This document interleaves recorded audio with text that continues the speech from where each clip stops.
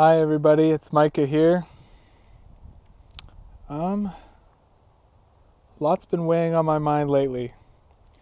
And the other day, about a few weeks ago, I was trying to look up numbers, trying to see how much plant life we've lost and at what rate we're losing plant life on the planet, on this planet of ours. And I quickly found out that there were no numbers. There were some estimates for small amounts. One person had an estimate for how many trees we've lost, and it wasn't particularly accurate. It just said we've lost 50% of all trees since the dawn of man. So I started doing my own digging, and these are not by any means accurate numbers, but I do believe they do shed some light into how bad our situation is. And based off of my calculations, we have lost about 50 quadrillion trees worth of plant life in the past 20 years. Just to put that in perspective for you, that represents 29% of all plant life since 2000 that we have lost, whether through fire, famine, production, land development, whatever that might be, or from desertification. Some parts of the world, they are losing plant life naturally, not just artificially, but most of this plant life is being lost by man-made efforts. And that is really troubling to me, and I've been quite sad lately because of it. And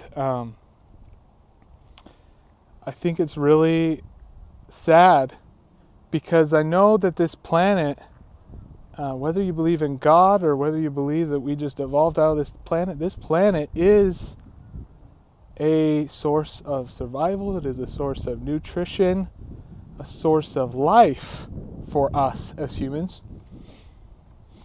Yes, we have the capacity to be this leech, this destructive force to really destroy, but in the end we're also animals.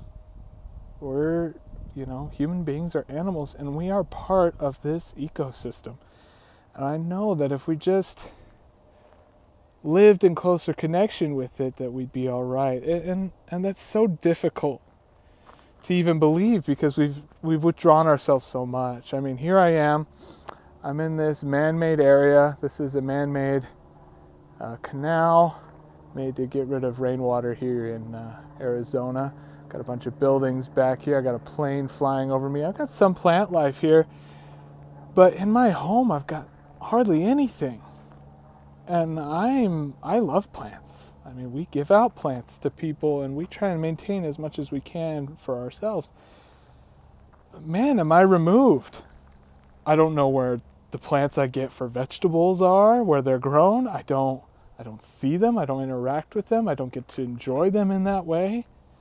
I just buy them at the grocery store and eat them. And it's a really sad existence that I have to live with so few plants in my life, even though I love them, even though I'm seeking them out. And I'm also humbled by the fact that I've also done some other number crunching. In that past 20 years, we have only planted 20 billion new trees. And if you don't know the difference between 20 billion and 50 quadrillion, 50 quadrillion is 2.5 billion times bigger. Not 2.5 billion more, 2.5 billion times bigger number than 20 billion trees. I don't know about you, but I don't want to have to wait 50 billion years to replenish the plant population in the earth just so I can have good air in my home. If you're as scared as I am by these numbers, this includes the land and the sea. The sea has more plant life than the land, but the land is in some ways doing worse than the sea. In some ways the sea is doing worse than the land. Donate today. We use every penny to getting houseplants to people. It's one thing to try and replenish the plant life outside, It's a difficult task. As we talked about, 50 billion years before we replenish the plant life on the earth.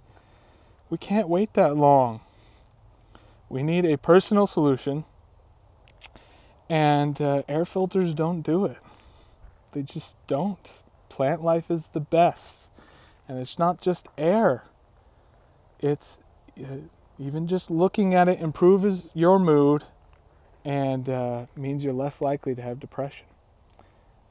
Plants are wonderful things. They are a counterpoint to our existence. If we exist, then there needs to exist something to allow us to survive, or else the first man to live on this earth would have been the last man. And plants are that counterpoint.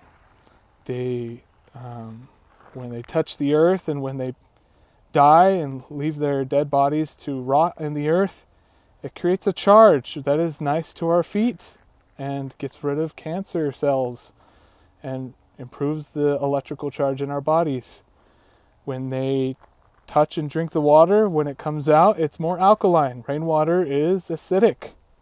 And so after the plants touch it, is it better for us to drink? It doesn't give us heartburn every time we drink water. We eat the fruit of the plant. We look at the plant and it inspires us, and we can have a relationship with them that also fulfills our emotional needs. Consider getting plants today.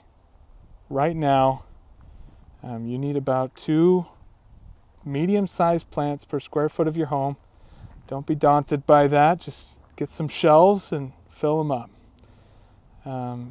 It's worth your time. It's worth your effort. I've talked to so many plant people over the past few years since we've gotten involved. And one thing is clear. Every single plant person that I talk to is glad they got plants. And they consider the relationship with their plants to be quite special. Plants give back. They give back. They willingly serve us. They willingly clean our air. And they love our air. They love just sucking up the air that we breathe out. And donate today. You can go to our bio. We have a link for a GoFundMe. Please consider giving of some funds. Every penny counts, like I said. And we're hoping to really increase the plant population in people's homes as much as we possibly can. So join us, become a part of the team.